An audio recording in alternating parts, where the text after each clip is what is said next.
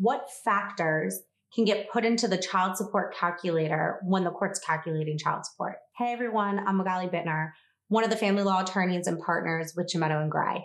Now I'm going to talk to you about the different factors that get put into the child support calculator that the court uses when they're determining how much child support's going to be. Some of those factors are the health insurance cost for your child, not your total health insurance cost, the health insurance cost that is specifically for the child. Another factor that they'll do is any work-related childcare costs.